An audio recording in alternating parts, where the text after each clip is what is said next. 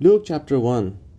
Many have undertaken to draw up an account of the things that have been fulfilled among us, just as they were handed down to us by those who from the first were eyewitnesses and servants of the word.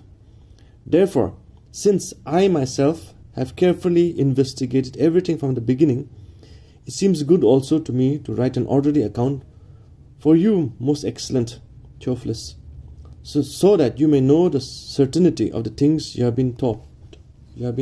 In the time of King Herod of Judea, there was a priest named Zechariah who belonged to the priestly division of Abijah. His wife Elizabeth was also a descendant of Aaron. Both of them were upright in the sight of God, observing all the Lord's commandments and regulations blamelessly. But they had no children, because Elizabeth was barren, and they were both well along in years. Once when Zechariah's division was on duty and he was serving as a priest before God, he was chosen by Lot, according to the custom of the priesthood, to go into the temple of the Lord and burn incense.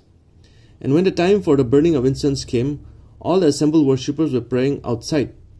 Then an angel of the Lord appeared to him, standing at the right side of the altar of incense.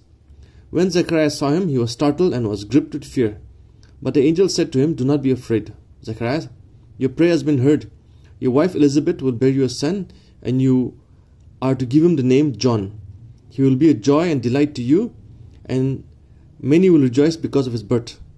For he will be great in the sight of the Lord.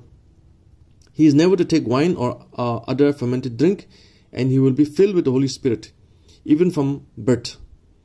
Many of the people of God, people of Israel, will he bring back to the Lord their God, and he will go out before the Lord in spirit and power of Elijah, to turn the hearts of the father to their children, and the disobedient to the wisdom of the righteous, to make ready a people prepared for the Lord." Zechariah asked the angel, "How can I be sure of this? I am an old man, and my wife is well along in years." The angel answered, "I am Gabriel. I stand in the presence of God, and I have been sent to speak to you and to tell you this good news. And now you will be silent and not be able to speak until this day happens, because you did not believe my words, which will come true at their proper time." Meanwhile, the people were waiting for Zechariah and wondering why he stayed so long in the temple. When he came out, he could not speak to them. They realized he had seen a vision in the temple, for he kept making signs to them, but remained unable to speak. When his time of service was completed, he returned home, and after this, his wife Elizabeth became pregnant, and for 5 months remained in seclusion. The Lord has done this for me," she said. "In these days he has shown his favor and taken away my disgrace among the people." In the sixth month, God sent the angel Gabriel to Elizabeth, a town in Galilee, to a virgin pledged to be married to a man named Joseph, a descendant of David. The virgin's name was Mary. The angel went to her and said, "Greetings, you are highly favored. The Lord is with you." Mary was greatly troubled at his words, and wondered what kind of greeting this might be. But the angel said to her, "Do not be afraid, Mary. You have found favor with God. You will be with child and give birth to a son, and you are to give him the name Jesus. He will be great and will be called the Son of the Most High. The Lord God will give him the throne of his father David, and he will reign over the house of Jacob forever. His kingdom will never end." "How will this be?" Mary asked the angel, "since I am a virgin?" The angel replied, "The Holy Spirit will come upon you, and the power of the Most High will overshadow you. So the Holy One to be born will be called the Son of God. Even Elizabeth, your relative, is going to have a child in her old age, and she who was said to be barren in her 6th month is in her 6th month, for nothing is impossible with God." "I am the Lord's servant," Mary answered. "May it be to me as you have said." Then the angel left her. At that time, Mary got ready and hurried to a town in the hill country of Judea, where she entered Elizabeth's home and greeted Elizabeth. When Elizabeth heard Mary's greeting, the baby leaped in her womb, and Elizabeth was filled with the Holy Spirit. In a loud voice she exclaimed, "Blessed are you among women, and blessed is the child you bear. But why am I so favored that the mother of my Lord should come to me? As soon as the sound of your greeting reached my ears, the baby in my womb leaped for joy. Blessed is she who has believed that what the Lord has said to her will be accomplished. Mary's song. And Mary said, my soul glorifies the Lord, and my spirit rejoices in God my Saviour, for he has been mindful of the humble state of his servant.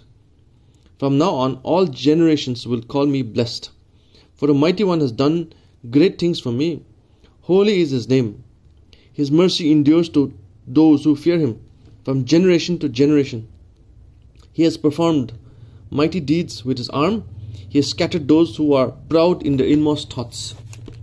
He has brought down rulers from their thrones and has lifted up the humble. He has filled the hungry with good things and has sent the rich away empty. He has helped his servant Israel, remembering to be merciful to Abraham and his descendants forever, even as he said to our fathers. Mary stayed with Elizabeth for about 3 months and then returned home. When it was time for Elizabeth to have her baby, she gave birth to a son. Her neighbors and relatives heard that the Lord had shown her great mercy, and they shared her joy. On the 8th day they came to circumcise the child, and they were going to name him after his father Zechariah. But his mother spoke up and said, no, he is to be called John. They said to her, there is no one among your relatives who has that name.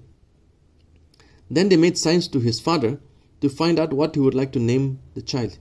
He asked for a writing tablet, and to everyone's astonishment he wrote, his name is John. Immediately his mouth was opened and his tongue was loosed, and he began to speak, praising God. The neighbors were filled with awe, and throughout the hill country of Judea people were talking about all these things.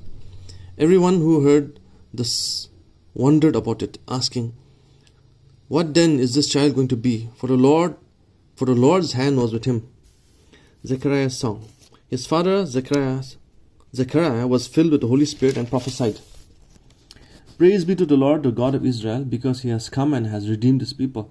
He has raised up a horn of salvation for us in the house of his servant David, as he said through his prophets long ago, salvation from our enemies and from the hand of all who hate us, to show mercy to our fathers and to remember his holy covenant, the oath he swore to our father Abraham.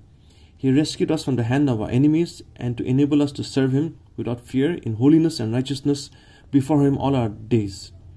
And you, my child, will be called a prophet of the Most High, for you will go on before the Lord to prepare the way for him, to give his people the knowledge of salvation, through the forgiveness of their sins, because of the tender mercy of our God, by which the rising sun will come to us from heaven, to shine on those living in darkness and in the shadow of death, to guide our feet into the path of peace. And the child grew and became strong in spirit, and he lived in the desert until he appeared to public in Israel.